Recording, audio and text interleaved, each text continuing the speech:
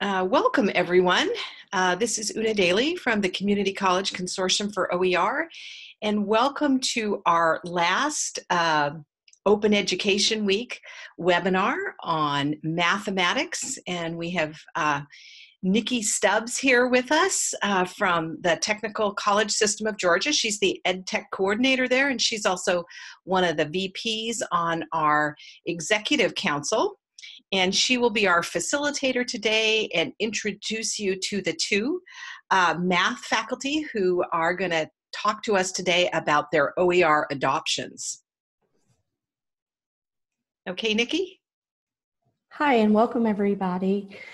So today we have two professors. One is Dr. Larry Green, who is a math professor with Lake Tahoe Community College of California. He's also a ZTC degree grant manager. And we also have Jodi Cotten-Konsur, Dr. Jodi Cotten-Konsur, who is also a math professor out of Westchester Community College, the SUNY system of New York. And Jodi, I just want to confirm real quick that your audio is okay as we move forward. I can hear you. Can you guys hear me? Yes, wonderful. Welcome. So today what we're going to do is have kind of a faculty Q&A dialogue. And so as we're walking through this, we're going to ask the faculty a few questions, and you both just feel free to chime in.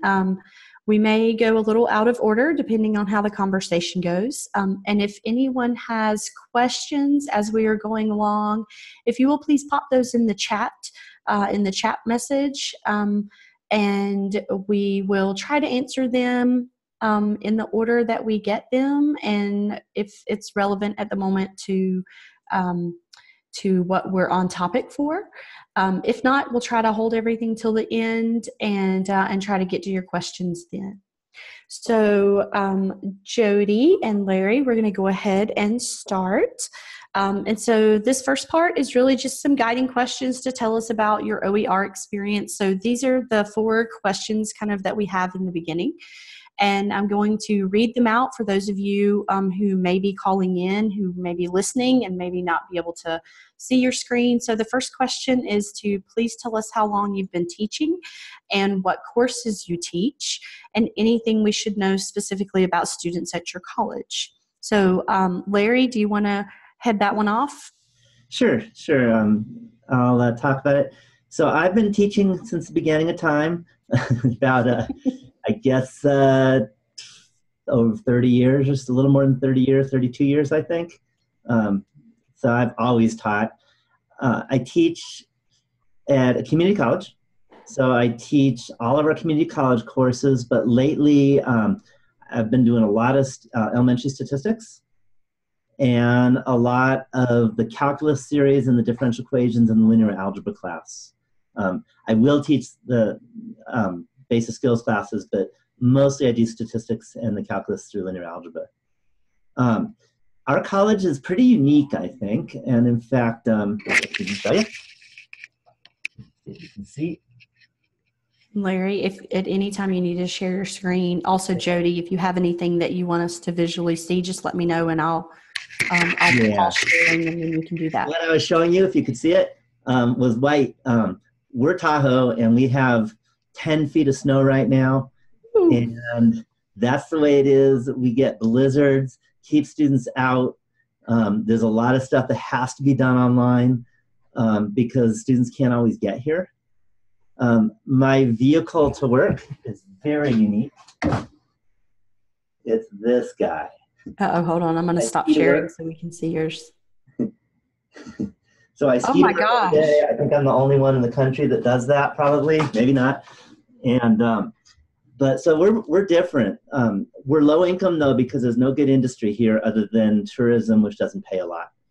So our students are low income, challenged in a big way in terms of financial, but it's beautiful up here. Awesome, thank you. So Jodi, I'm going to reshare the questions real quick. There you go. And so Jodi, if you want to catch question 1 for us as an introduction. Sure. I've been teaching I actually was counting this back a couple days ago, 30 years. I can't believe it. Been teaching at the community college level since 1998 when I got my master's degree. And for all but 4 of those years, I've been at Westchester Community College in Valhalla, New York, which is about 20 miles north of New York City. I usually teach, right now my load for the last 7-8 years has been Calc 1, 2, 3 and differential equations. Students at our college, oh my gosh, we have from the richest of the rich to the poorest of the poor in Westchester. We have, up in Bedford and Bedford Hills, we've got the David Letterman and all of that. And then we've got clear down, into the Bronx and some people that even take the bus up from the city to Westchester. So very diverse ethnicity and from the richest to the poorest. Well, Barbara, I'm sorry. Jodi, I'm going to let you lead into the second question. So how were you first introduced to OER and what motivated you to use it? I first heard about OER at AMATIC, the American Mathematics Association of Two-Year Colleges yearly conference. It's been probably 3 or 4 years ago now. And my husband and I were looking at one of the publishers' booths, and he's not a mathematician. He's a quality control manager for General Dynamics, but he always goes with me. He loves math and always talking about it with me. But he tapped on my shoulder and he says, "Hey, Joe, there's a differential equations textbook over here that's free." And free, what is this? So I went over to look at it, and it was the Trench differential equations book, and I thought, I have to do this. I have to help students out with the ridiculous cost of these textbooks, because I know there were many times that students didn't have a textbook. They would go to the library and hope nobody had checked that one out, or they would go to the tutorial, but then the tutorial is only open a few days a week. At night anyway, and only certain days during the week. And so a colleague and I decided that we would pilot the OpenStax calculus textbooks.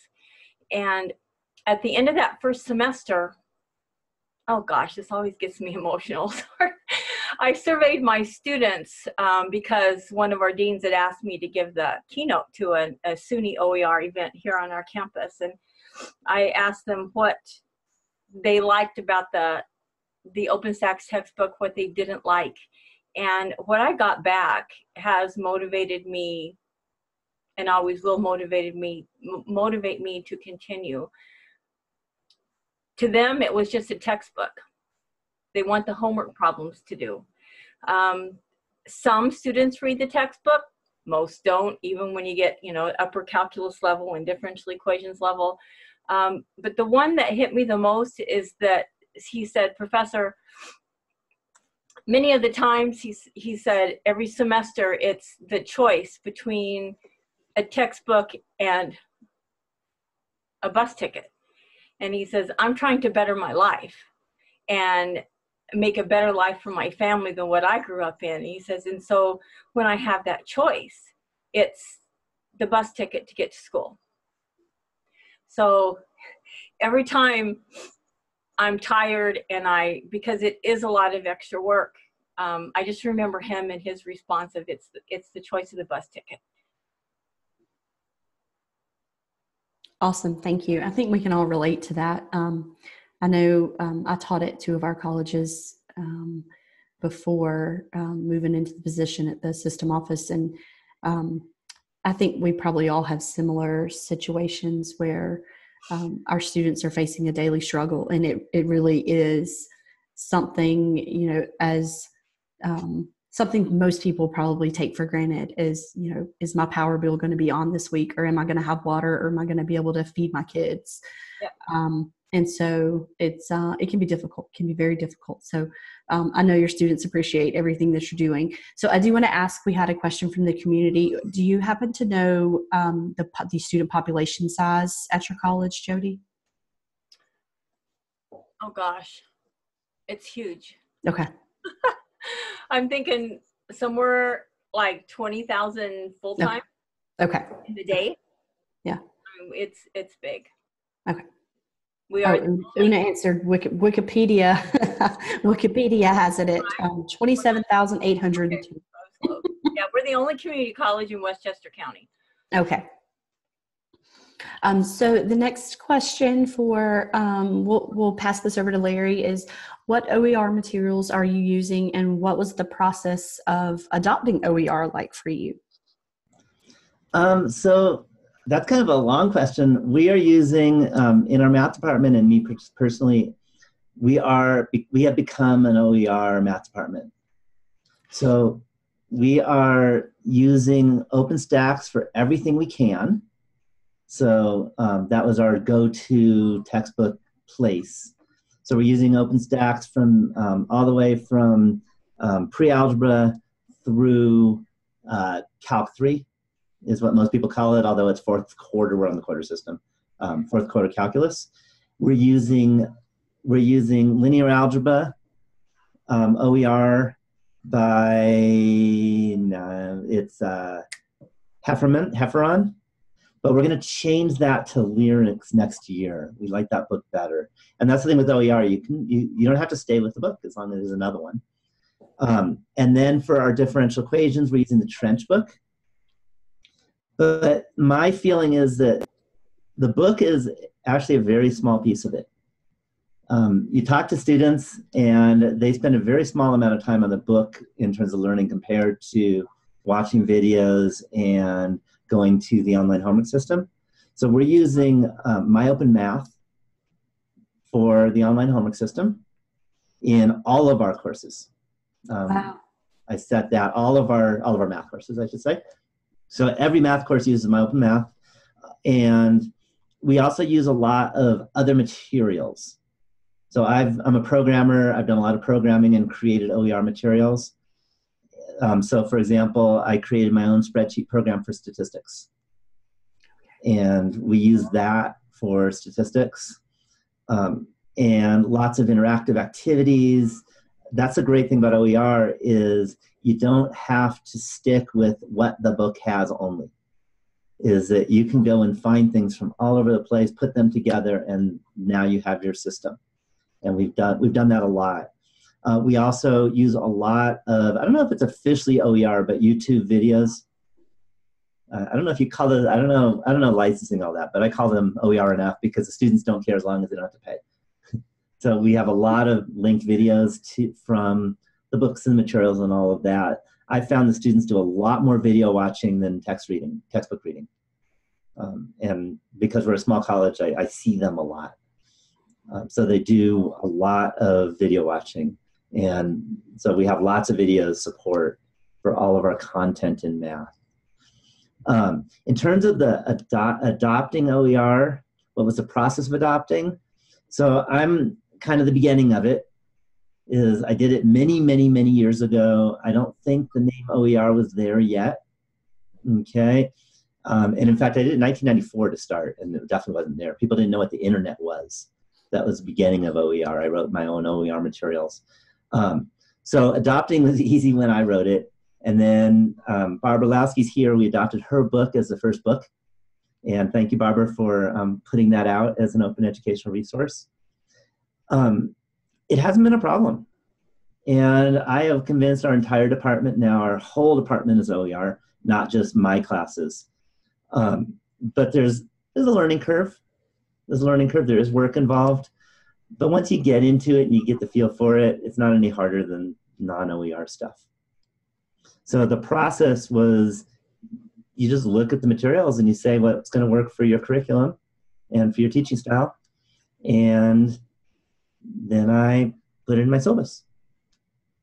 Pretty simple. So I want to just let everybody know some information from chat. So Barbara mentioned that some YouTube videos are OER. When you upload a video, you have the option to go into the advanced area and choose a Creative Commons BY license. But the default is not a CC BY license. It's a general standard YouTube license. So that's something to remember when you're searching if you want true open resources. So like if you want to take that video and do something with it, besides linking to it, like if you need to edit it or do anything to it by any way, then you want to definitely look for that CC BY license on the video. And then we had a question from the audience from Jennifer Loudermilk. Hi, Jennifer. So do you house your extra content, your videos or notes, etc., in an LMS such as Blackboard, Desire to Learn, Canvas, or do you house everything in MyOpenMath? I house a lot in Canvas, but a lot of it is links to stuff. Okay. Stuff that I've created myself, I put on the college web server, and then it gets housed by Lake Tahoe Community College. Okay. I've done a lot of that too. But in the last few years, we've moved to Canvas, which is, if you don't know, is LMS. Yes. So I have created Canvas shells for each of the courses, and then I have a plethora of items in Canvas. I believe in having a whole lot more than the students can handle, but you let them choose what's best for their learning style. Awesome. Thank you. Jodi, do you want to pick up on that? What type of OER materials are you using currently, and what was the process of adopting like for you? We are currently using OpenStax for calculus, and we're using David Lippman's book for our quantitative reasoning course. And that's pretty much like what Larry said, is that OpenStax is it, except for the Lippmann book. The Lippmann book is the only one we've really found for quantitative reasoning, and it's a good book. The process of adopting, I was out on a medical leave for a semester, half leave. I taught online and did a project, and the project was to research OER materials for all of our courses. And from that list, then a bunch of us got together and we picked what we thought were the best ones to use. And so we have currently 15 in our department. We are in the process of hiring 3 more. I'm a co-chair of the department, and I staff the adjuncts, and I have 80 adjuncts. So we have a ton. I know. It's wild. We have a lot of people. So we have given right now people a choice. They can use the publisher's textbook or they can use the OER. And I'm really good at shaming people as to like, if I honestly have said in a department meeting, if you're still using that publisher's textbook, here's what you're doing to your students. And then they all just chuckle at me these days, but I don't stop. Let's see. So it's been kind of up and down for adopting. We've had some that started using OpenStax for calculus and they went back to the Stewart book. It's a lot of work, a lot. I put in, well, that's more question number 4, I guess, is how's my teaching changed?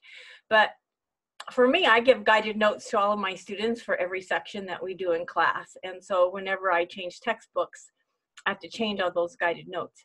And so that's a lot of work. As far as where we, like you're asking Larry about the videos, I record all of my class lectures every semester and I put them up in Blackboard so that students have access to that if they miss class or they want to just listen again. At first I thought maybe they would use that as a reason to miss class, but I think if they think that they quickly find out in the classes that I'm teaching that doesn't work. So they use them to listen to them again. And those are in Blackboard.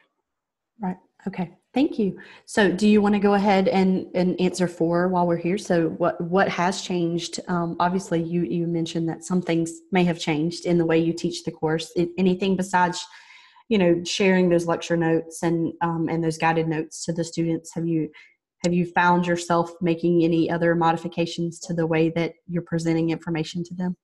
I think I'm a better teacher. It's made me go out and look for resources that are not there in those big publisher textbooks. And I've had to go out. If I have one gripe about the OpenStax book, is that there's not enough problems. And so I have gone out and found extra free worksheets for students and sometimes written my own problems to enhance those as well. So I think for me, I've become a better teacher. Awesome. Thank you. Larry, do you want to piggyback off of that at all? In terms of things that have changed, the main thing, I think I'm also more up to date because I search for things. One of the things is I've been in Merlot on the board forever, basically, since the beginning of Merlot. And I'm the chair of the Merlot board, which means I get to see all the stuff that comes in. And there's a lot going in. That's one of the hard parts about Merlot. There's so much going in that you can't even find stuff. So I have gotten to the point where I get to see everything that's out there and I can bring things in. Also, because we're not tied to a textbook, I bring a lot more current events in. I teach statistics as one of my main classes.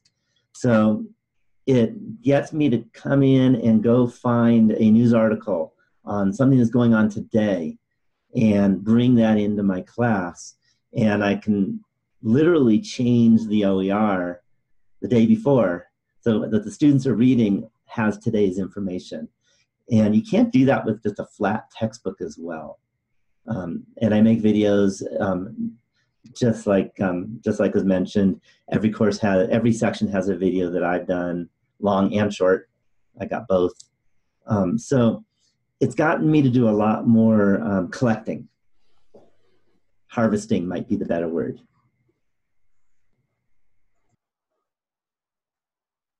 That's great. I think what most people find with transitioning to OER and then sticking with it for a while, they'll find that keeping their courses current and keeping themselves current is easier because you're already out there and you're constantly updating.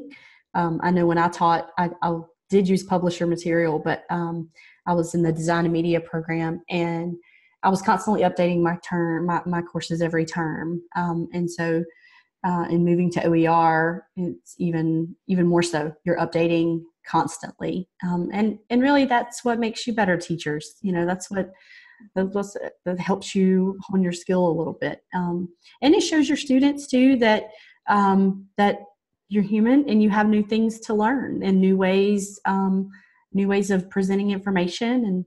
And I think a lot of people will find that when they move to OER, that will be the case for them as well.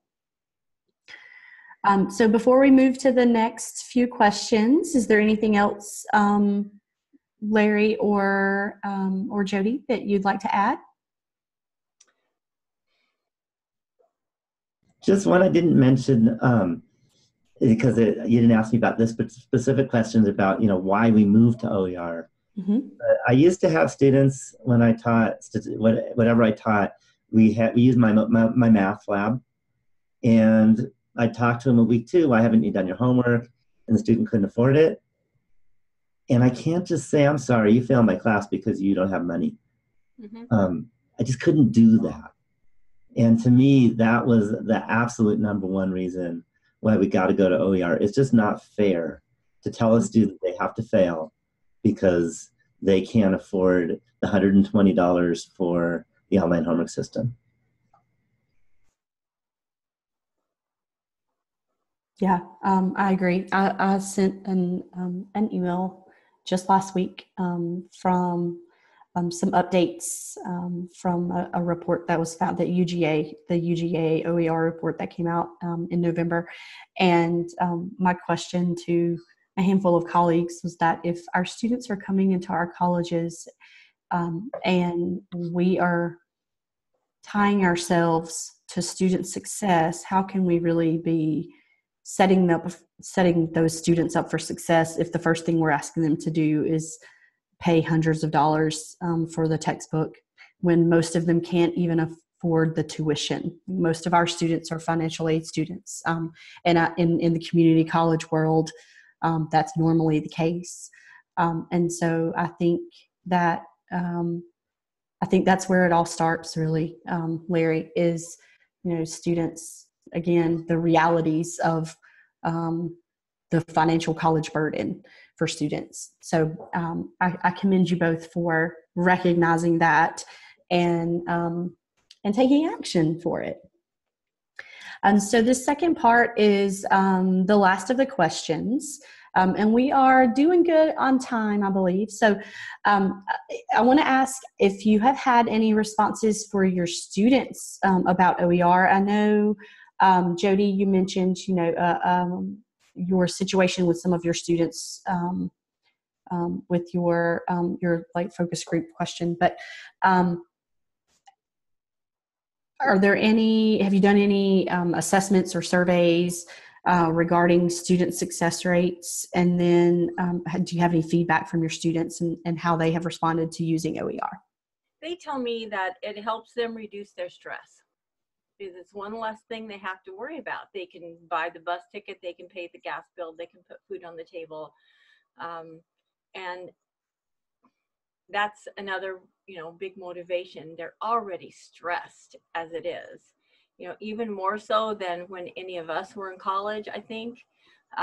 So every semester I send out emails starting at about a month before classes start, and I say, I'm using the OpenStax textbook. Do not buy the Stewart book. Here's a link to the textbook. And the number of thank yous that I get back from students every semester it's so worth it to have them appreciate it. And I said before, I think to them it's a textbook. They want the homework assignment. And they also, they don't care about all the color and all the history. In fact, I had a conversation, the big publisher reps don't really stop by my office anymore, which really hasn't bothered me. But the last conversation I had with one of the publisher reps was that, I said, you and I love that history stuff in the textbooks, but chances are most of our students don't read it. I don't care about the color. They don't care about the color. I don't care that it's a 13th edition. When you get to the 4th and 5th and 6th edition, isn't it kind of redundant to be putting out a new edition? Because the textbook we were using, they would change like section 2.3 problem 7 from y equals x to the 4th to y equals x to the 6th. And I said to the rep, I said, there is no difference in these two problems. Oh, I can assure you that, I'm not supposed to mention his name with the author, but I can assure you that they are pedagogically necessary. I said, okay, so then you have Ron Larson call me. Of course, he never did. But it's ridiculous past that. And so have you, I'm going to follow up, we had a question for Larry, I believe, for my math lab. But Larry, do you want to mention about your students? Have they responded at all? How have they responded to the OER? And have you guys put anything out for student success rates? I'll tell you, they respond in 2 words. Thank you. Yep. I hear that more than any 2 words. I've never heard a student say, we need to go back to the publisher. We need to have the publisher version.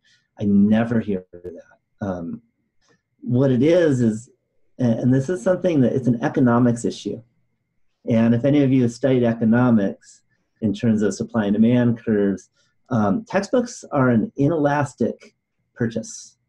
And what that means is if you raise the price, the students aren't going to say, well, I'm going to buy the cheaper book, because they don't have a choice. So the person to decide on what book to use is not the person that's buying the book. The same thing happens with healthcare. Yep. And it's the same reason why textbook prices, actually, if you've looked at the math, textbook prices in healthcare have gone up at almost the same rate. Textbook prices are actually a little higher than healthcare, believe it or not. And for the students, they get punished because they got to pay, but they don't get to make the choice. They don't make the economic decision. They just have to pay. The instructor is the one that makes the decision. And that's one of the tough ones, is that the instructor doesn't have to pay. It's easier to use the publisher because the publisher just does everything for you, but it's definitely not easier for the student. And it's a problem. It's a problem. And I think they've gotten to be so high that now we have a big OER movement because we need to do something about it. And this is what we're doing. The other main difference is that with OER, it's a community. With a publisher, it's someone giving you a textbook. Mm-hmm. Very different. So in terms of using the book, the students tell me what they'd like changed. They say, this particular part wasn't very good. And I have a group, we've developed our whole homework system. It's all OER. And they let me know, and you know what I do? I go and fix it. And then the next term, new students tell me, but of course they have less severe things to tell me because the last students have already helped improve it for this particular class. And that's something you get with OER, which you don't get with publisher books and publisher open homework systems, because publisher homework systems. It's the homework systems they care most about. And the fact that we can react to the students' needs individually and make changes on our own for them really makes it worth it. And the students very much like it. As a statistician, I can't tell you about our success rate because our sample size is too small.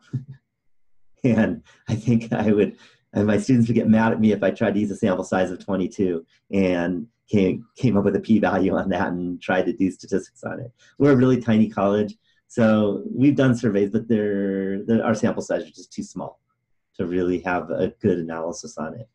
And again, as a statistics professor, I just couldn't do that. But I can tell you, individually, they tell me thank you a lot. So Jodi, do you happen to have any success rate information by any chance? No, we haven't done any stats on that. I don't think right now, from looking at knowing the past failure rates of classes now, I don't think it's really changed any. Okay. If it has, maybe it's improved a little bit more because it has taken off a lot of stress.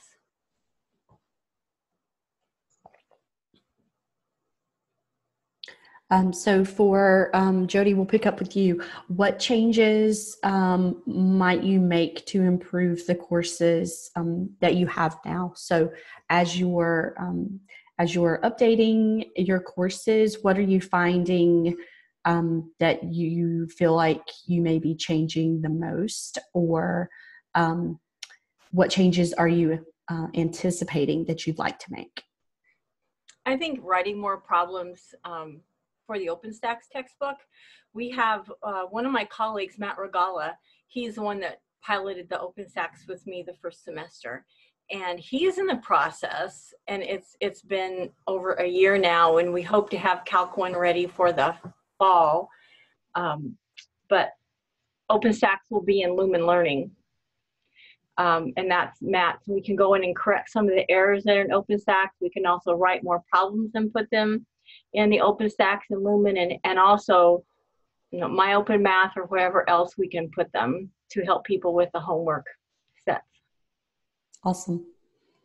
So Larry, do you have any changes that you are anticipating making with your courses? Before that, I just want to respond to what she said. Okay. We just finished a grant where we had a big team of workers to work on My Open Math. And we created thousands of questions. And they all go with OpenStax. and they're OER, you have access to them. Not a problem. You just go in and you can take them. And if you, for some reason, you don't want digital, math style, you can do print copy and you can print them out. They're open. You can even copy and paste them into whatever you're doing. That's what OER is all about.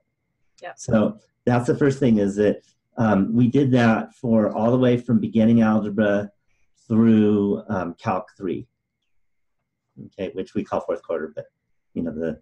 And you said that's in My Open Math, Larry? What's that? That's in My Open Math? Yep, in My Open Math. Oh, heavens, you just made my day. Yeah, so there is a plethora of questions. My only request is that if you have suggestions, let me know and I can make them better. Because that's what it's all about. To me, it's all about a team instead of a publisher or an author saying, this is what I've got, take it or leave it. The idea is we're supposed to be a team working on this stuff. I think that's going to help some of ours that left OpenStax and went back to the Stewart book. Yeah, that can help. Yeah, that definitely can help. So we definitely have, again, I have that My Open Math piece. And in terms of what changes you might make, I think that was the question, right? Mm-hmm. I'm always making changes. And that's what I was trying to say, is that that's the whole point, is that we can always make changes and make it better.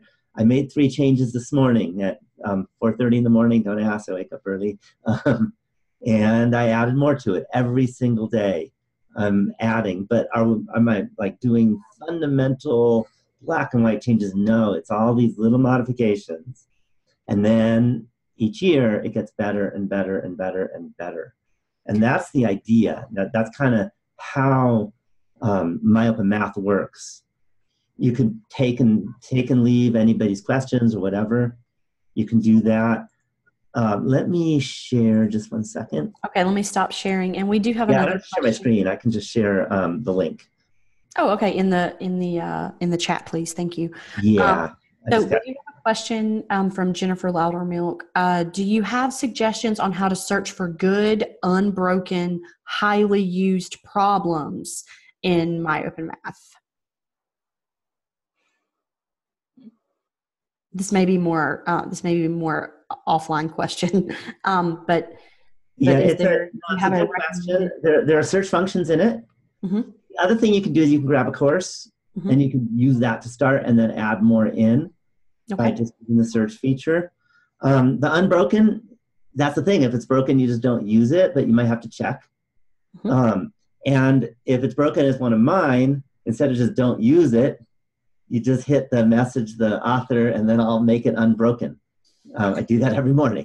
So that's just a note, is that it definitely works.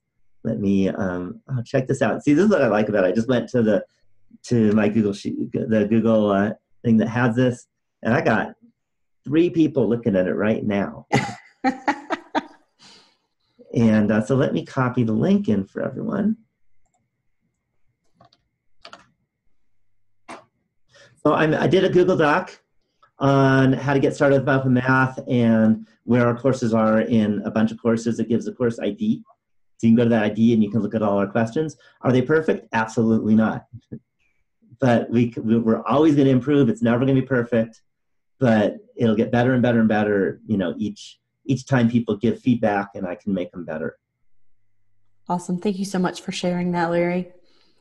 I think a lot of people are going to find that super helpful who are interested in the MOM platform, My Open Math platform. Yeah, it's a great platform, by the way. Mm-hmm. Can I address the OER and Lumen and My Open Math question on chat? Sure. If you are at a SUNY college, State University of New York, and you use Lumen, SUNY has partnered with Lumen, and so it's free. But my understanding about the difference with the $25 fee that you pay for Lumen versus it being free, and if anybody knows, please correct me if I'm incorrect, is that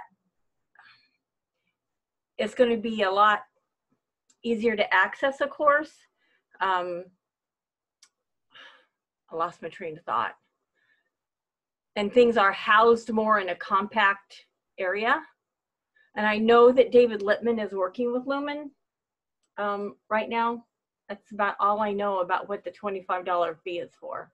So I'm going to piggyback off that since I just met with the Lumen folks last week at the Open Conference in Florida. And I know a couple of our colleges here in the technical college system are doing that. But so the $25 fee, Jennifer's has approached a couple of these. So instructor support, LMS integration assistance. One of the other things that it covers is also a lot of data on the backside of what your students are doing and how they're performing. And so as opposed to just linking to the textbook and the resources, it also gives you some back-end resources that your LMS may not be able to provide if you're just using the textbook and the video resources sort of kind of all-encompassing within your LMS. So the $25 fee, it is my understanding that also covers some of that back-end data that instructors would like to know. And so Una's given me the warning. We've got about 4 minutes left. So so the last guiding question. So any takeaways, Larry or Jodi, advice, words of wisdom to faculty who are using or considering using OER for their courses? One thing I would mention is that there are people like myself and a lot of other people out there who have been doing this for a long time. So if we have someone coming in for the first time, my recommendation is don't try and create the entire course by themselves.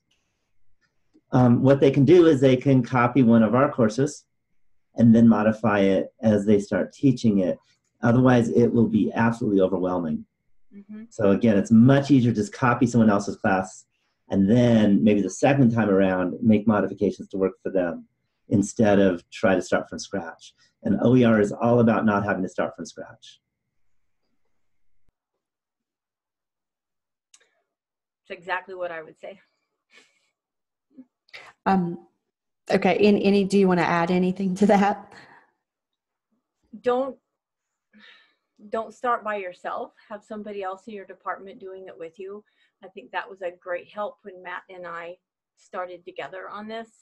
And then just be prepared for a lot of work, but also remember that, like Larry said, there's a lot of us out there that have done a lot of work so already. And now that I know he's got all those calculus problems out there, I'm gonna go get them, and it's gonna reduce the work that I have to put in, and then share those with the rest of my department.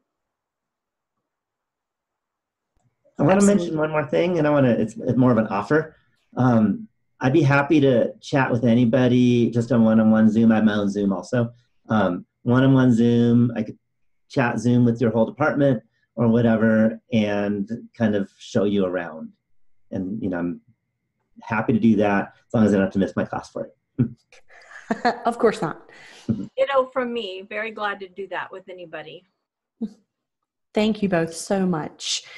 So we want to be mindful. Larry has a class at 1, and so we don't want to impede that.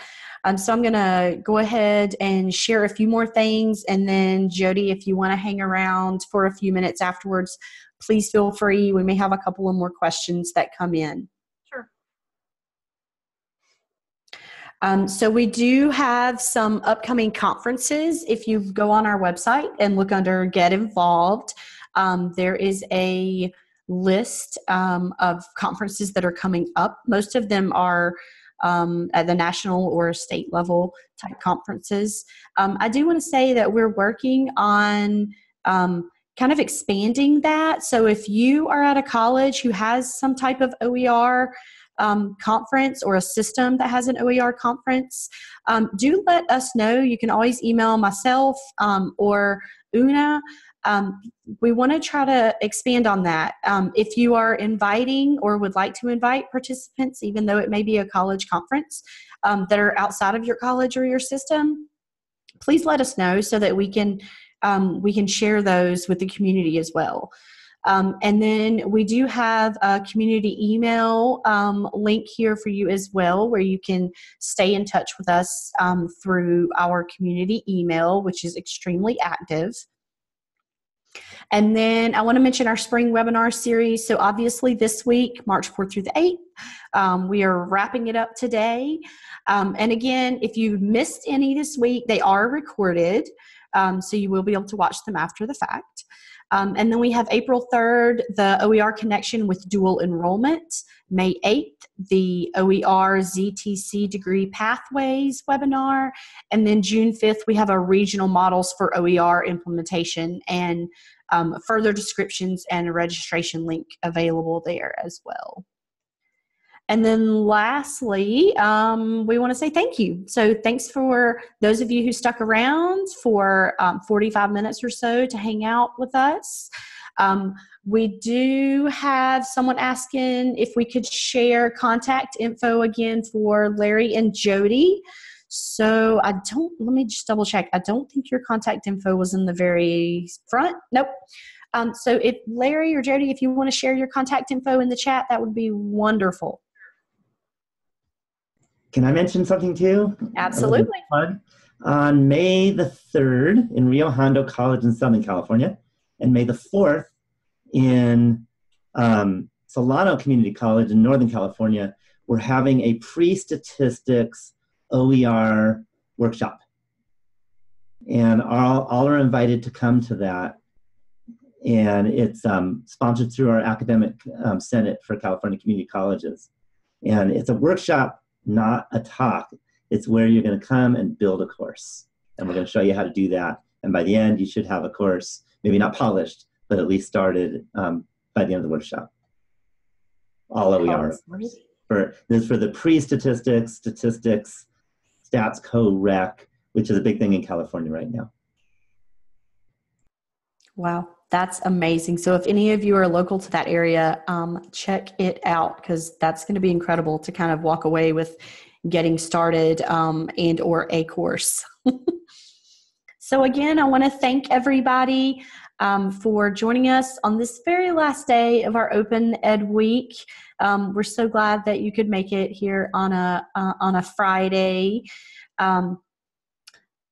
And it looks like I don't think I have any outstanding questions from the chat. For those of you who are interested, we did get Paul Golish is here from Lumen Learning. So he was mentioning that the terms of use between mom and OHM are very different.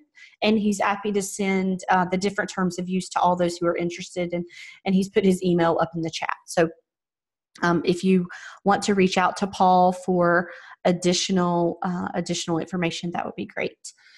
Una, is there anything else that we would like to cover? I think we're great. Awesome. Thank you, guys. Thank you, Larry and Jodi, for joining us. Wealth of information today for math. I think math for me is probably one of the harder ones for some of our faculty. It's a hard transition and it's a lot of work. And when you have a lot of faculty, it takes a lot of effort to make that kind of transition when you're so used to using publisher materials. But it can be done. I think Larry and Jodi are both amazing and excellent examples of how to do it and how to do it successfully. So again, I want to thank everyone for joining us today, and we hope to see you in the community email. Thanks very much.